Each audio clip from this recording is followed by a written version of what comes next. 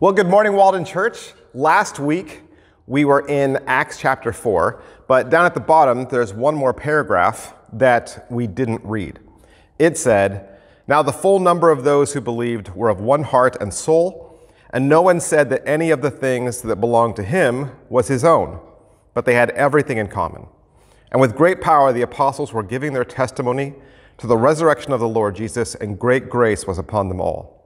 There was not a needy person among them, for as many as were owners of lands or houses sold them and brought the proceeds of what was sold, and laid it at the apostles' feet, and it was distributed to each as any had need. Thus Joseph, who was also called by the apostles Barnabas, which means son of encouragement, a Levite, a native of Cyprus, sold a field that belonged to him and brought the money and laid it at the apostles' feet." Do you ever read those verses and think to yourself, what would make someone do something like that? People just sharing their goods. There's no needy among them, it says, which means people took care of each other. And that's because the Bible says that the church is a family.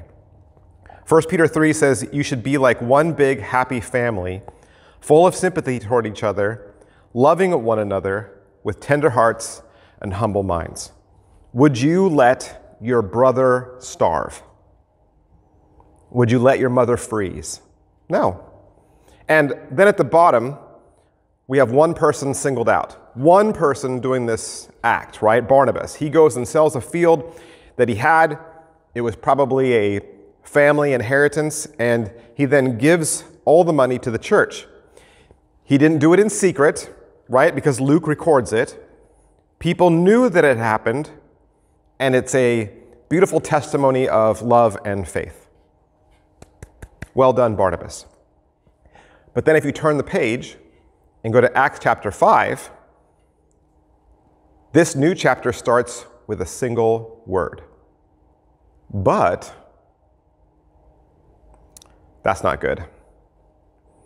Verse 1 says, "But a man named Ananias and his wife Sapphira sold a piece of property, and with his wife's knowledge, he kept back for himself some of the proceeds, and brought only a part of it, and laid it at the apostles' feet." The story of Ananias and Sapphira was placed back to back with this story of Barnabas. It's a contrast between the two. Ananias was a pretty common name back then. The name Sapphira probably comes from the sapphire stone. Ananias means God is gracious, and Sapphira means beautiful. So what's going on? Well, the church is brand new. It's young. We haven't had thousands of years of church history to tell us how things should go. Heck, they don't even have a printed Bible yet. So probably in these early stages, a sort of contest evolves, and everyone is super eager to lay some sort of contribution down at the apostles' feet. For whatever reason, more likely greed or fear, Ananias and Sapphira don't give all the profit to the church. They keep back some for themselves, which of course they had every right to do. But the Greek word here for kept back is also sometimes translated as to rob in the Bible. So regardless of the amount of money Ananias and Sapphira keep, could have been large, could have been small, the Bible says they're robbing God because they said they were giving all of it, but they weren't. So again, keeping some back for themselves wasn't bad. Rather, it was the fact that they made a show of giving it all, just like Barnabas. Why did they do that? They were thinking of the impression that they would make when they laid that money down at the apostles' feet, but they were not thinking of the fact that they were also lying to God. They were thinking of the praise they would gain when everybody at the church saw them giving the money, but not realizing that God saw them too. Now, I'm Generation X, right? So I grew up in the 80s, and we had a word for people like that. They were called posers. It's a person who acts or imitates others in a certain way just so that they can be seen. Because it's so obvious. They're imitating Barnabas. They saw that he got a certain amount of public recognition, and they wanted to feel that same way. They said, oh, that must feel nice. I would like that same recognition too. They want to be thought of as generous. They want to be thought of as holy. Good thing people don't act like that today. We've come a long way, haven't we? No, of course, it's still around today. Is pride still around today? Of course. Is hypocrisy still around today? Absolutely. The Cambridge Dictionary defines hypocrisy as a situation in which someone pretends to believe something that they do not really believe, or that is the opposite of what they do or say at another time. The Merriam-Webster Dictionary defines a hypocrite as a person who puts on a false appearance of virtue or religion, or a person who acts in contradiction to his or her stated beliefs or feelings. Ananias and Sapphira are hypocrites. Well, we did say it's human nature, right? So, I mean, is that really such a bad thing? Well, would it surprise you that whenever they do a survey about why some Christians leave a church, or why some outsiders won't go to church or take church seriously, hypocrites is always in the top 5. Yeah, it's a bad thing. Such a bad thing that it has been with us since the very beginning. Look at verse 3. Peter says, Ananias, why has Satan filled your heart to lie to the Holy Spirit and to keep back for yourself part of the proceeds of the land? How did Peter know? Last week we said the disciples were filled with the Holy Spirit. So God told him. Peter could just feel it. God gave him divine knowledge. Ananias, however, is not filled with the Holy Spirit. Peter says he is filled with Satan. Ananias means God is gracious, but God is also holy, which means God can only be right. God cannot be associated with sin. Sapphira means beautiful, but her heart is ugly. Peter says, Ananias, why has Satan filled your heart to lie to the Holy Spirit and to keep back for yourself part of the proceeds of the land? While it remained unsold, did it not remain your own? And after it was sold, was it not at your disposal? Why is it that you have contrived this deed in your heart? You have not lied to men, but to God. When Ananias heard these words, he fell down and breathed his last. And great fear came upon all who heard of it. The young men rose and wrapped him up and carried him out and buried him. After an interval of about 3 hours, his wife came in, not knowing what had happened.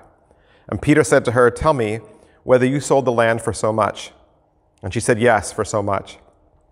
But Peter said to her, how is it that you have agreed together to test the Spirit of the Lord?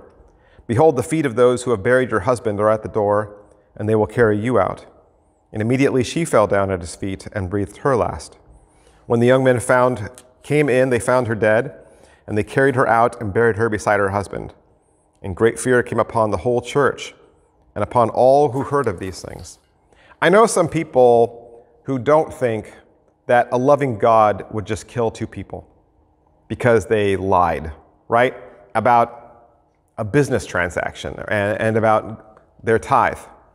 I can see how someone would be hostile to this story and they would say, see, this is another example of a mean, angry God.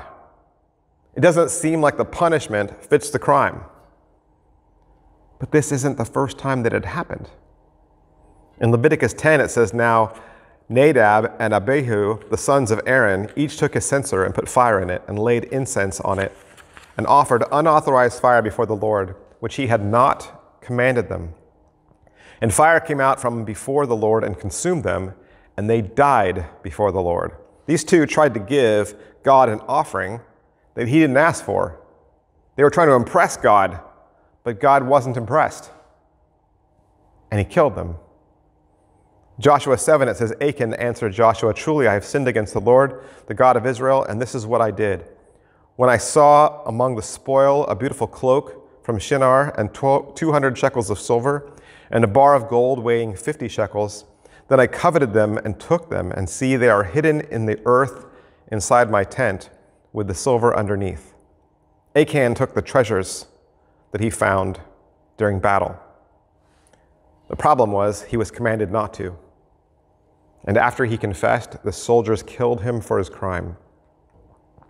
And so when Paul writes in 1 Corinthians 10, "Now these things took place as examples for us, that we might not desire evil as they did," it reminds us that these Old Testament stories are there to show us not only what is right and what is wrong, but how seriously God judges sin. Listen, how can I be grateful for the cross if I don't first recognize the seriousness of sin? Because darkness will always try to get a foothold in Christ's church. Darkness will try to get inside and go to work. Right now, our youth group upstairs, they are studying the armor of God. Why is a suit of armor used as a symbol for your Christian walk? Because it's not an offensive weapon, it's a defensive weapon. Our faith protects us from darkness. The Holy Spirit fills us so that we are not filled with the world. I mean, yes, at the end of the day, it was just a lie. It was just a lie. But in these early stages of the church, while the church is still in its infancy, God is not going to allow even the slightest amount of hypocrisy or even the smallest amount of pride or deception. Yes, everyone looked at the example of Barnabas, and now look at the example of Ananias and Sapphira. They were made an example of as well. We're trying to do something beautiful and original here in God's church. God's church has never been done before. This new church of Jesus, it's going to be pure, it's going to be light. The Bible calls the church the bride of Christ. And you need to picture a bride standing at the back of the sanctuary, dressed in white, with a bouquet of flowers, arm in arm with her father, untouched, unblemished, perfect. Not a spot on that dress, not a hair out of place. Ephesians 5 says, "Christ loved the church and gave himself up for her, that she might sanctify her, having cleansed her by the washing of water with the word, so that he might present the church to himself in splendor, without spot or wrinkle or any such thing, that she might be holy and without blemish." God loves his church, and he is jealous for it. So as members of the church, as members of a family, it's our responsibility to project his church as beautiful. We need to put his church on display as beautiful. Now, no doubt the church was praising God for the generous offering that Barnabas had brought, but at the same time, darkness was whispering to this couple, "Hey, that could be you. You could be the next Barnabas." It wasn't just that they lied. You're right. If it's just a lie, the punishment is heavy-handed. But it's more than that. Proverbs 8 says, "The fear of the Lord is hatred of evil. Pride and arrogance and the way of evil and perverted speech I hate." The Hebrews knew this verse. They knew pride was a sin. They knew God hated it. They knew God valued humility. Even Jesus teaches, "Thus, when you give to the needy, sound no trumpet before you, as the hypocrites do in the synagogues and in the streets, that they may be praised by others. Truly I say to you, they have received their reward. But when you give to the needy, do not let your left hand know what your right hand is doing, so that your giving may be in secret, and your Father, who sees in secret, will reward you." The religious leaders of the day, that's how they worshiped. They called attention to their gifts so that everybody could see them and give them praise. Hey, everybody, look at this great thing I'm doing. Look at this good deed I'm doing. But as Jesus launches his church, he makes it clear, we are not going to be like that. Okay, but pride, is pride really that bad? It can be, when it's rooted in selfishness.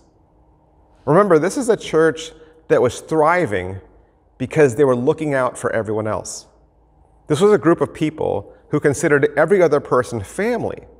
So the reputation isn't, hey everybody, look how good I am, but rather, none of us lacks anything. But selfishness, if it were to enter into this community, someone who is more concerned with reputation rather than love, if something like that takes a foothold, then it just becomes a gateway drug to every other sin. What a dark shadow this couple was about to cast on a newborn church. What did they do? They cast upon it the shadow of hypocrisy. And then verse 11 says, and great fear came upon all the church and upon as many as heard these things. We must bear in mind that this was darkness's first attempt to obtain a footing among believers in a brand new church. And it was absolutely necessary that such an attempt be dealt with immediately and severely. And God did that by causing the death of Ananias and Sapphira. So, when asked the question, why don't more people go to church? People say, because church is full of hypocrites. They say Christians have this holier than thou attitude. Is that the image that we want our neighbors to have about us? No, I want my neighbor to have a genuine relationship with me and a genuine relationship with Jesus. We don't want to drive people away from the house of God. We want them to come in and feel accepted, to feel loved, to feel appreciated. We want them to know that this is the one place where they can experience God and fellowship with his family. We should be a true reflection of who God is. Even a church full of hypocrites can make a good first impression, but it's the lasting impression of sincerity that has the deepest mark. And that's where we need to focus our attention. If we want to grow as a church body with God's blessing, then we need to be a place where people feel genuinely accepted and loved. And the only way they're going to feel genuinely accepted and loved is if we genuinely accept them and love them. That means we need to get rid of all the appearance of anything that might drive people away, especially hypocrisy. How do you do that? Well, we could try developing a couple of traits. And the first one is transparency. In other words, no posers. We need to tear down the walls and be real with each other. Why do people put walls up in the first place? Because they want to appear to be something that they are not. We do it because we have something to hide. Hypocrisy has a lot to hide, so walls go up. If you've ever done a back lot tour at a TV studio, you'll see some of the stuff that lets you know that most of what is on TV is fake. There's nothing behind the plaster. There's no substance. That room only has 3 sides. Behind those walls, it's just unfinished board and studio light. There's nothing in those cupboards. They're made to look real. It's made to deceive you. It's made to look like the real thing, but it's not. Half the time, the news anchors, they're dressed with a jacket and tie, but they're wearing jogging shorts underneath the desk. And you'd never know it because you can't see it. They have you fooled. You imagine that it's all there. So it must be there. They count on the fact that you'll imagine it's real. Too many Christians are counting on the fact that you'll imagine they have it all together. If they just put up a good image. But they're not all there. Listen, God needs his people to be transparent. When the blood of Jesus washes away your dirt and filth, you should have nothing to hide. Today we call this imposter syndrome. Imposter syndrome is when you doubt your own skill and success. You feel you're not talented. You're not worthy as others believe, and you're scared that one day people will realize that you're a fraud. You think pastors feel this? Of course. I look at other pastors and I see their successes or popularity and I think, they have it all together and I don't. I bet they learned how to stop sinning. I bet they don't yell at their kids. I bet they don't struggle with temptation. So what's wrong with me? I must be broken. I don't deserve to be a what? But the easy way to silence that voice is to be transparent, to be honest, to be genuine. What if Ananias and Sapphira had said, hey guys, we sold this property, but we're struggling too. So we can't afford to give everything right now, but we prayed about it, and this is the portion that we can give. Just be honest. The outside world doesn't need to think that we're perfect. Just honest. Not people who have it all together, just genuine. And second, I would say we need to be more aware. Have you noticed that there's a lot of social walls built up? People are generally happy with their little world. It's hard to get any stranger to say hello or to smile or wave back at you. People are reluctant to let anyone in to their world. Philippians 2 says, I hope in the Lord Jesus to send Timothy to you soon, that I also may be cheered when I receive news from you. I have no one else like him who takes a genuine interest in your welfare. For everyone looks out for his own interests, not those of Jesus Christ. Even in the early church, right? Even in the early church, people who looked out for the interests of others were rare. People who looked out for the interests of others more than their own are rare. But for the church to survive, we need to be aware. We need to be empathetic to the people around us. For the Bible to say that in that first church there was not a needy person among them, that implies that we know each other's stories, that we are aware of those around us. We got to know what their needs are before we can meet their needs. How can I assure my neighbors that Jesus will meet their needs if I don't even know what their needs are? This is why we are a neighborhood community church. Our first concern is to be a neighbor, to be a member of this community, to help and to pour into this community. I'm so glad our church is not located on a highway, because I don't know how to serve a highway. The Roman poet Horace said, your own safety is at stake when your neighbor's wall is ablaze. You know what that means? It means what affects one affects us all. The former executive director of Code for America, Jennifer Polka, she says, when one neighbor helps another, we strengthen our communities. That's what the church should be known for. Not hypocrisy, but strengthening our communities. And third, perseverance. Now this one's tough. Perseverance is hard, especially when you don't see any progress. You know, it's hard to keep going when you don't see yourself making any headway. I have been fixing one sprinkler head for a few weeks. You heard me, one. Every stage took time. I'm not handy with tools, but I'm trying. But it still needs to get fixed. And right now, the spray is too far and I need to bring it back in. I have the tool, but I can't get the tool to thread. So I'm taking a mental break because these things frustrate me, but I'm not giving up.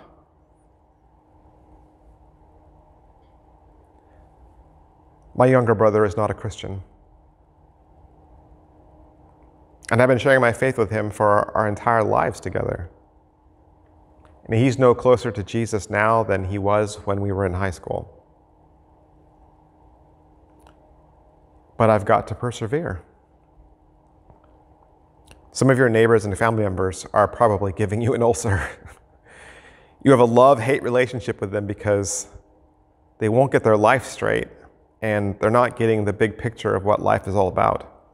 And you're frustrated because you're offering them something and they're rejecting it. They're rejecting that one thing that could possibly save them. Maybe they're even running in the other direction. Persevere. Don't give up loving them because they haven't come along in the time frame that you've given them. Our neighbors need us to be consistent in caring and perseverant with the gospel, especially to that neighbor that thinks that all Christians are hypocrites. Jesus never gave up on me, so I can't give up on them. And I'll close with this. If the church is going to succeed in its mission, it needs to realize two things. The first of which is, well, that I already mentioned, is that our mission is for people, never buildings. Those marvelous structures that house our worship services, alone, they are not capable of sharing the good news. The task to love the world gets done by human hands. And that brings us to the second thing. The church is a community of faith. That being the case, it's important for this community to set aside its differences and to concentrate on becoming the one single body of Christ. That means we have to push back on all those labels. Fundamentalist, liberal, conservative, Protestant, Catholic. We need to go back to being just Christians. Ephesians 2 says, "Now in Christ Jesus, you who are once far off have been brought near by the blood of Christ. For he himself is our peace, who has made us both one and has broken down in his flesh the dividing wall of hostility, by abolishing the law of commandments expressed in ordinances, that he might create in himself one new man in place of two, so making peace, and might reconcile us before both to God in one body through the cross, thereby killing the hostility. And he came and preached peace to you who are far off, peace to those who are near. For through him we both have access to one Spirit to the Father. So then you are no longer strangers and aliens, but are fellow citizens with the saints and members of the household of God, built on the foundation of the apostles and prophets, Christ Jesus himself being the cornerstone, in whom the whole structure being joined together grows into a holy temple in the Lord. In him you also are being built together into a dwelling place for God by the Spirit." That's a pretty good blueprint for the church. Tear down walls, make peace, not strangers but citizens, built on a foundation of the Bible, with Christ as the cornerstone. Let's pray. Lord, your church is beautiful, and we pray that she would stay beautiful for the remainder of her days. Continue to strengthen her, empower her, equip her, and keep her pure. Allow her to be a source of light and a source of love, a source of hope, a place of grace and a place of forgiveness, a place of welcoming and acceptance, and at the same time, a place that does not tolerate sin. May we continue to share the good news. May we love our neighbors. May we be aware of their needs. And may we persevere until the day you return. Amen. Hey, thanks for coming out and watching this video with us. Of course, I would remind you that we're here in real life. Church takes place every Sunday at 9:30 and 11. Our 9:30 service has a traditional choir. We're going to sing hymns. We're going to do responsive readings. We're going to take the communion and say the Lord's Prayer. It's going to feel exactly like the church that you grew up in. And then at 11 o'clock, it's more contemporary, more relaxed, come casual. We have a worship team and a full children's program from birth all the way through high school. On Wednesdays, we have youth group. Any 6th graders to 12th graders are welcome. Send your kid over on their bike, their skateboard. You can have them walk over. We're close enough, and we'll even feed them dinner for you. I love you guys. I'll see you next week. Bye.